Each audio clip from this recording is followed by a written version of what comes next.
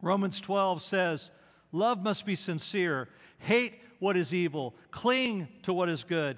Be devoted to one another in love. Honor one another above yourselves. These are the attributes of the church.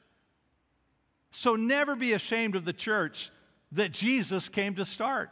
Never apologize for the church, the city on the hill, the light in the darkness, the bride for which Christ returned. Jesus never said the religion of Christianity has come. He said the kingdom of God has come. Jesus never said, come and follow me and be a Baptist, or come and follow me and be a Southern Baptist. He didn't even say, come and follow me and be a non-denominational Christian. And he didn't say, come and follow me and start a church in homes like they did it in the Bible days.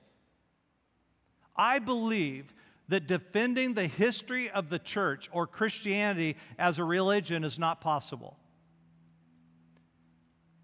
However, following Jesus Christ and belonging to the church that he came to start is the answer that reconciles us all.